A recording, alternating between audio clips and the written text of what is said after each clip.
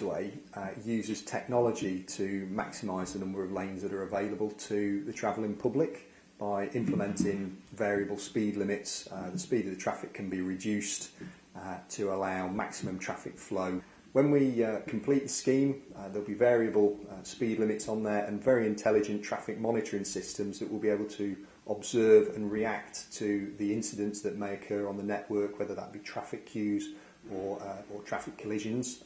So it'll really enable members of the public to make informed decisions about which areas of the motorway network to use in this region. The project has CCTV coverage, permanent CCTV coverage that allows the network to be monitored by the local regional control centre.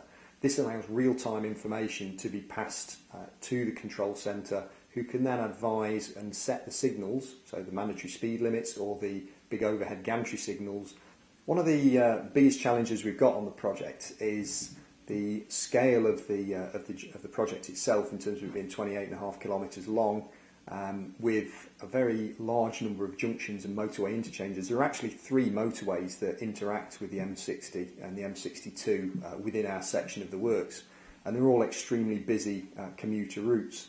Aside from the engineering challenges we face every day, our primary function is to keep Greater Manchester running around the M60 and M62 road network.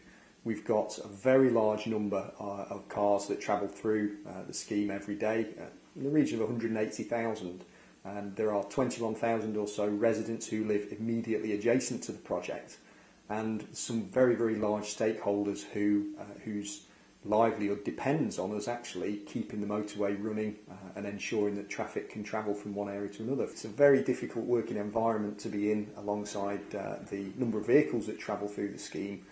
The workforce out on site are doing a fantastic job, and they really do deserve our respect for working in very difficult conditions round the clock to try and improve this motorway network so we can improve the journey times and the overall road user experience when the scheme's complete.